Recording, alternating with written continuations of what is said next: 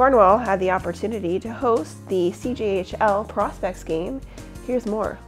For Local Matters, I'm Shauna Mekto, joined by Konnor MacCormick. Konnor has just completed playing in the 2017 Prospects game for the CJHL. And Konnor, a big honor for you to be invited to participate in this game because it was 40 of the top draft eligible players in Canada. Yeah, it was really fun. I had a good time and big turnout, so that was nice too. A lot of friends and family here, and that was a pretty quick game. Good game for them to come watch. Konnor, we just talked off the air about the speed of the game and the puck movement. Are those things that you try to incorporate into your game all the time?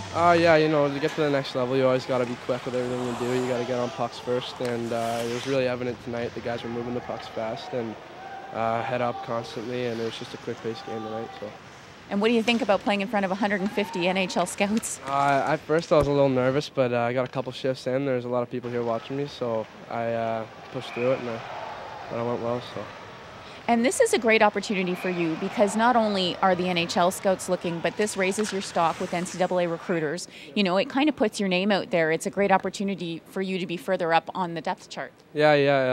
You know, anything like this, it's always good to get your name out there, especially guy like me, you know, broke my knee last year, and I'm just getting back into it this year, so it was good to play in this game.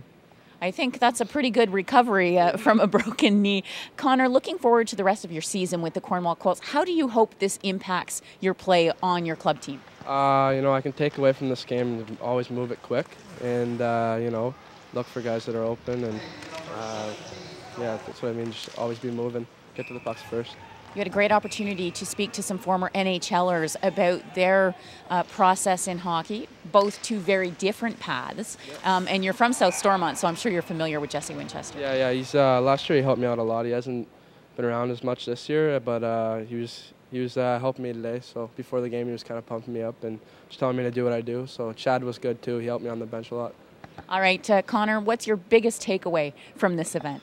Like I said. Just always be moving, get on pucks first, and move the puck quick. You gotta, before a guy gets on you, it's gotta be off your stick. Well, Konnor MacCormick, congratulations and best luck with the Cornwall Colts for the remainder of the season. Thank you very much. For Local Matters, I'm Shauna Mekto.